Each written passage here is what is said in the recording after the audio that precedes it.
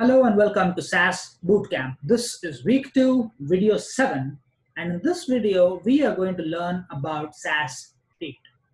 Before I begin programming, I need to explain a little bit about how SAS Date works and then we'll get right into the program. I need to do this because SAS Date is one of those things that I've seen trips up people very easily. It's a little confusing, but once you learn how to use it, you will understand how truly powerful it is.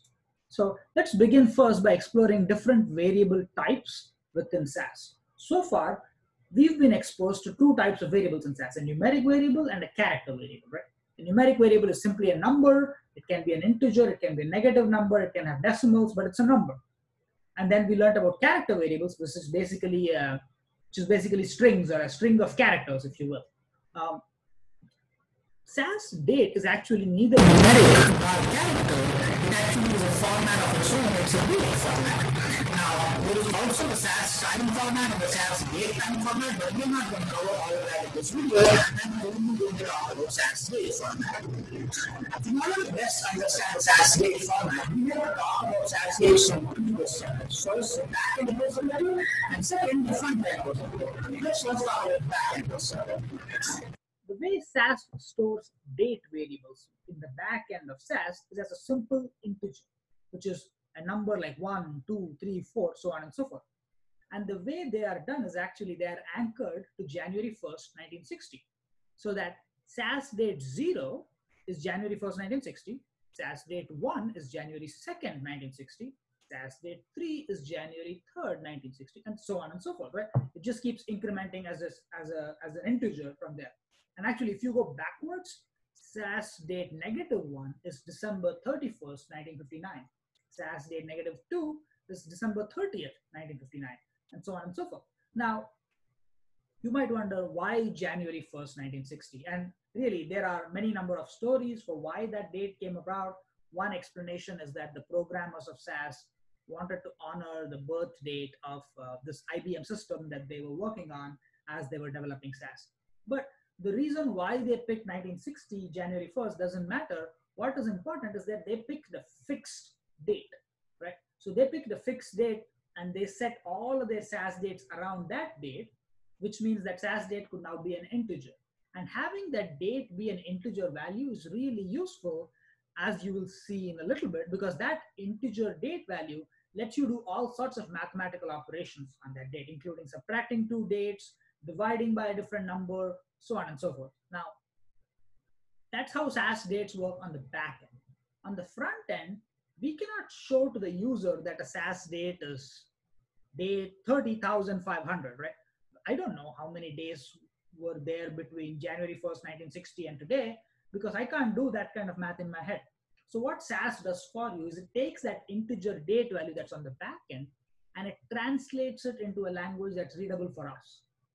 And those translations are simply formats. There are several formats that SAS uses to translate that integer into a date that is readable to an end user. We'll talk about those in a little bit.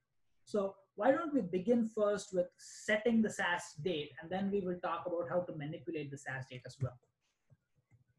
So I'm going to begin by setting SAS date. I'm going to write a data step. I'm going to call it class time.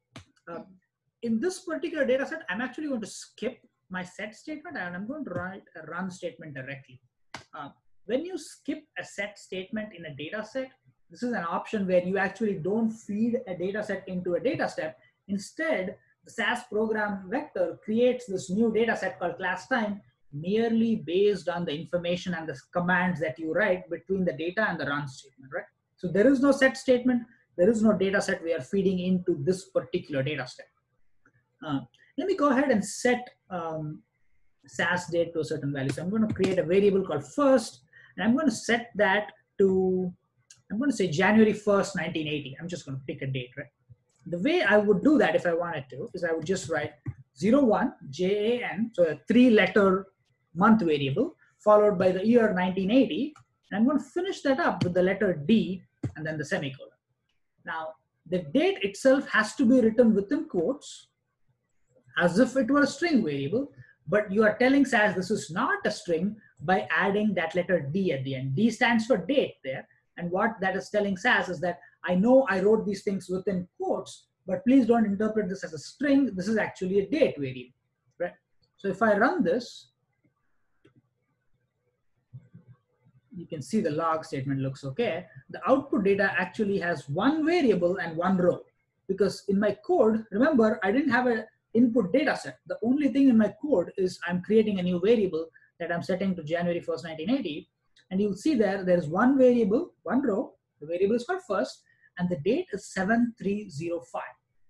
Right? 7305 is basically the integer you would come up to if you start counting days from January 1st, 1960 all the way to January 1st, 1980. Right? That is 7305. But obviously, I don't want to see that. I don't want to see 7305. It doesn't really make a lot of sense to me, and I want to translate it into a front-end format that's meaningful. The way to do that is to use the format statement. To write the format statement, simply type format, and then the variable that you want to format, in which case this is first, and then the format that you want. There are several SAS Date formats. The one that I use most often, I would recommend that you just pick your favorite and stick to it, but there are different ways to do it. The one I use most often is the date 9 dot format.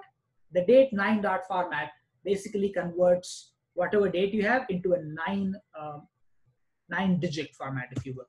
So let me run this and I will show you guys what it looks like. That's what my data set looks like now. So it's the same thing, it's 7305. So even though right now you are seeing 01 January 1980, that's just the front end format displayed to the user. In the back end, SAS actually stores this variable as 7305, which was the integer we saw earlier.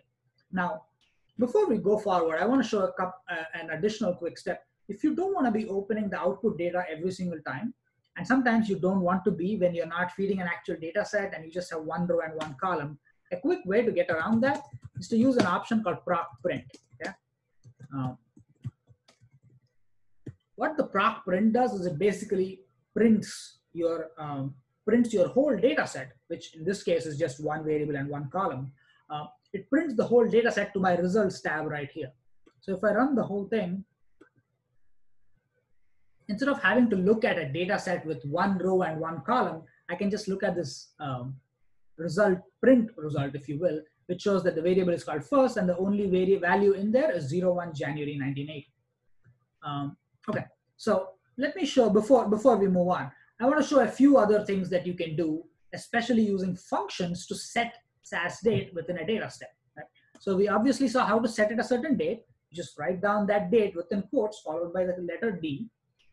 There are some other things you can do. For example, there is the today function.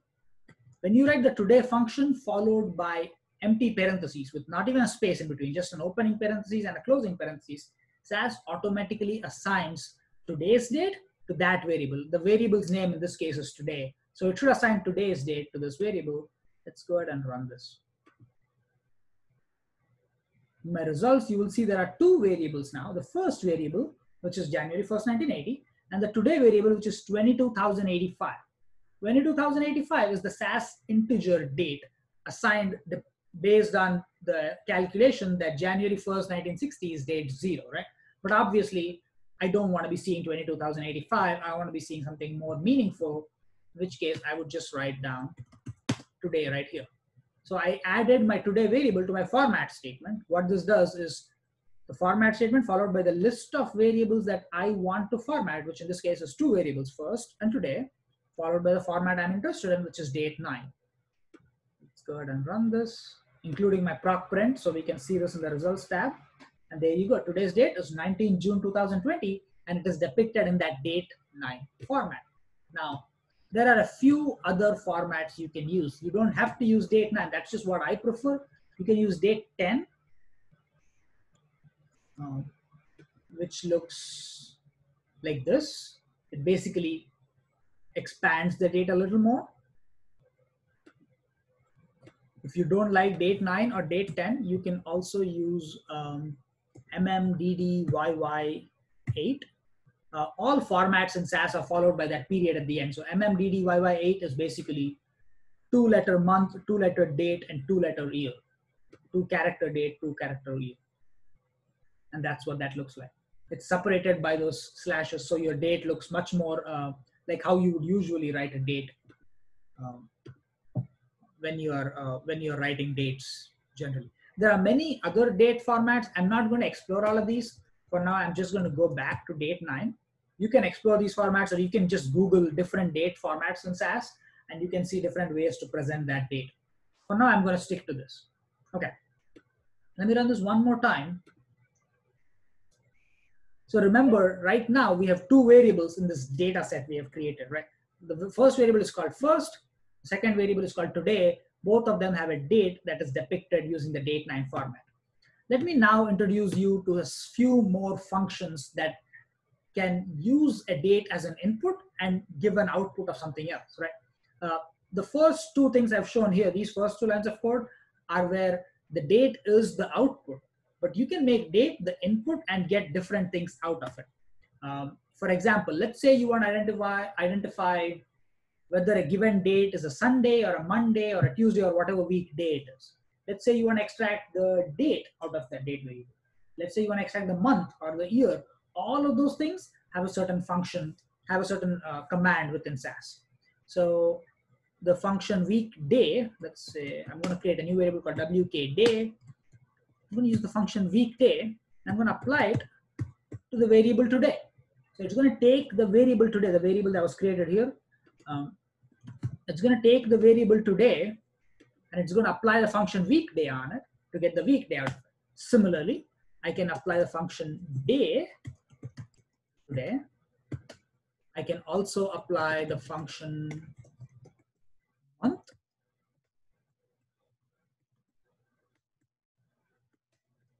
I can apply the function year.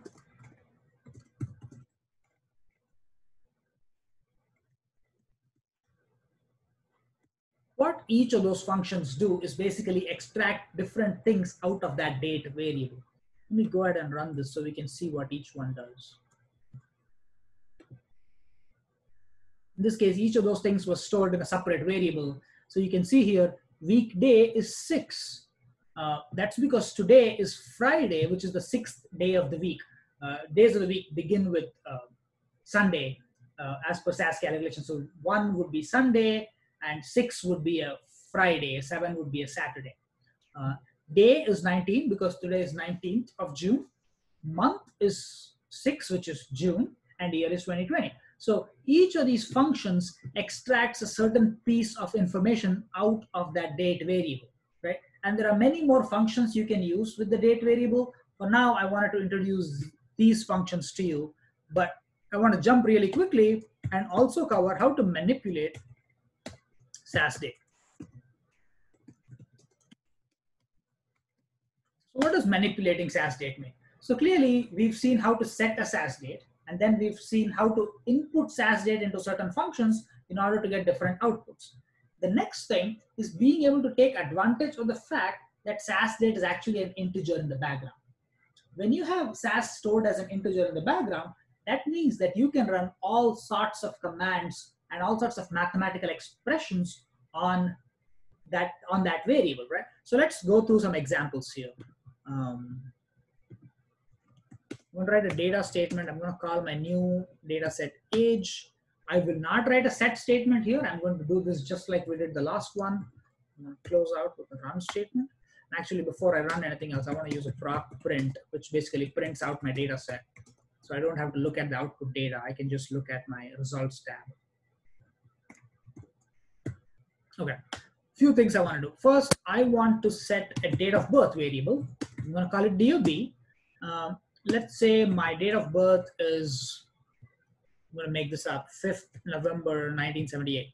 Right? The date of birth of this individual that I'm interested in is 5th of November 1978.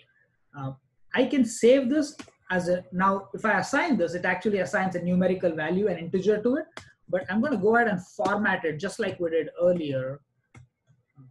Let me fix the case there. Okay. I'm going to quickly run this so that we can see what this looks like. There you see, so that's exactly what we wanted. Now, if I comment out, the format statement, you will see that it is actually stored as an integer in the background, 6883, right? So day 6883 in SAS language is the same as saying 5th of November 1978.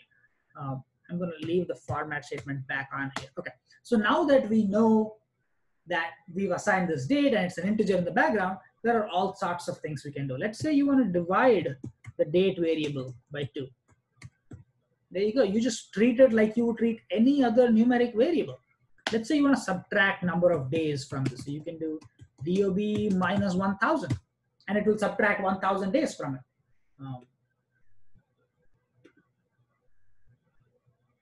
So there you go. This was date 6333, something like that. This is half of that, and this is 1000 subtracted from that date. So this date was actually 6883 in the SAS integer date number.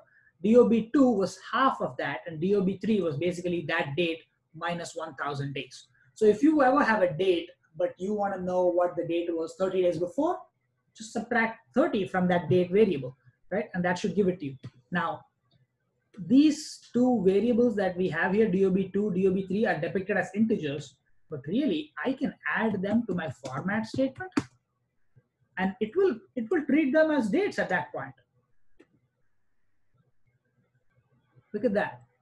It treated them as dates and it is giving you a date for those numbers. Now DOB2, if you remember, was actually had a decimal point, 0.5 on it. So SAS just rounds that number up to a whole integer before it translates it into a date. And the same for DOB3, which was, so I can now say that 1000 days before 5th November 1978 was 9th February 1976.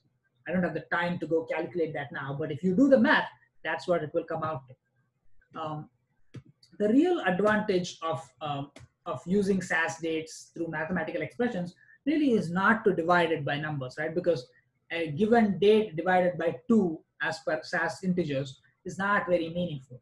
What you can do, however, is you can calculate somebody's age given their date of birth. So let's do that.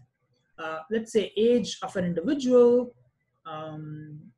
Let's say we want to know the age of this individual that was born on 5th November 1978, and we want to know their age today. All I have to do is I have to say today is 19th June 2020, which is, I've put it in quotes and added a D, which means it's now a date. I'm going to subtract that from DOB. And it's going to just it's going to simply subtract those two numbers and give me their age in days, right? So this person is 15,000 days old, but let's be honest, I don't know how many years is 15,000 days, right? And nobody tells you how old they are in days unless you are a 7-day-old baby, in which case you wouldn't be saying anything. Your mom would be saying you're 7 days old. But that's neither here nor there. We want to make this the number of years. So I'm just going to divide this by 365.25 because we want to account for the leap years there.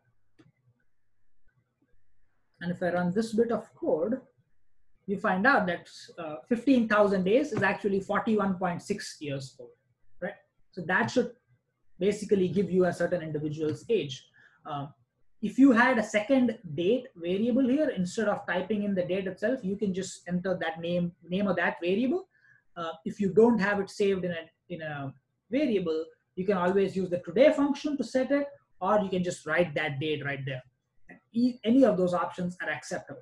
Now, if you don't want to do this, there are certain other ways you can calculate age within SAS. The one that I am going to show you today is the YRDIF function. The YRDIF function basically says years diff, which means difference in years between the two dates that you feed into that function. And the two dates that I want to feed in are today's date, 19 June 2020, comma, DOB. So when doing YRDIF, you need to make sure that you list the earlier date up front and the later date second. If you flip the order, it will still calculate the difference in years, but it's going to give you a negative number, and we don't want that. So run this, and there you see. So age 2 was the exact same thing as age 1. We've got some rounding error there because we understand that dividing by 365.25 doesn't always give you the exact number. because there are some other differences in how many years you calculate. But YRDIF will get you close enough that either of those things will be acceptable. 41.6 years for this individual. Now, so this is a good way to get there. The problem with doing the YRDIF function or the subtraction between these two dates is nobody tells their years up to 5 decimal places, right? Like if you ask somebody how old they are, they'll say they're 41 years old. They are not going to tell you they are 41.6238 years old. So if you want to clean that up a little bit, if you want to make that number look a little presentable, we can use something called the round function. Okay, the round function in SAS takes in a given number with decimal places and it rounds it up to as many decimals as you want. And if you don't want too many decimals, you can always round it up to 0 decimals or round it up to an integer. The way to do that is to just use round function around it. Let me write this out as a new variable. Age 3 equals, I'm going to write the same YRDIF function, but I'm going to nest the YRDIF within my round function. So YRDIF EOB 19 June 2020. Then this is now going to be rounded up to the closest integer, which is 1. Now, if I wanted to round it up to something smaller, I could have said 0.01 or 0.0001, but I just want a whole number for an individual's age. I don't want any decimal places whatsoever. So you can do that.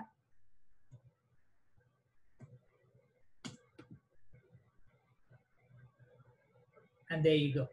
In this case, what SAS did was it basically took the number 41.6 and it rounded it up to 42. So now we know that the individual is 42 years of age. This is an acceptable way to calculate age. There are other options you can be using something called the actual option when you do the YRDIF.